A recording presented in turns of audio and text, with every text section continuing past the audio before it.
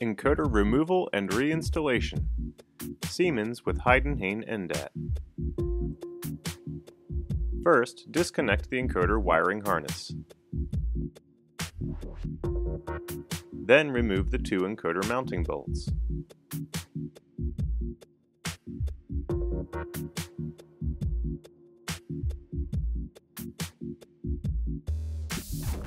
Lock the motor to secure the shaft and remove the 5mm encoder shaft bolt. Insert a slightly larger 6mm jack bolt and tighten down to gently force the encoder off the tapered shafts.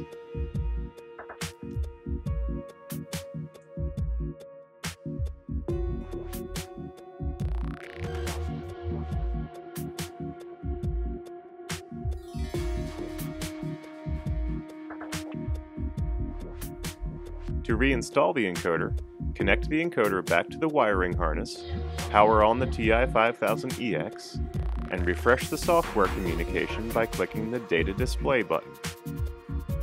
Lock the motor with +U, -V. Preset the encoder's shaft position to the Siemens standard of 150 electrical degrees. Then press the encoder onto the motor's tapered shaft.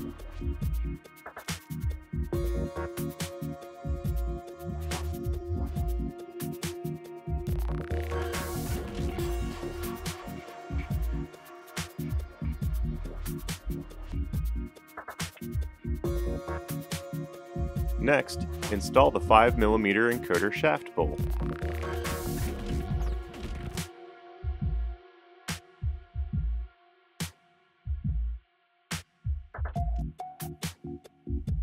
Then install the encoder mounting bolts to the motor frame, but do not tighten completely. Make a fine adjustment to the encoder angle of 150 electrical degrees and fully tighten the mounting bolts.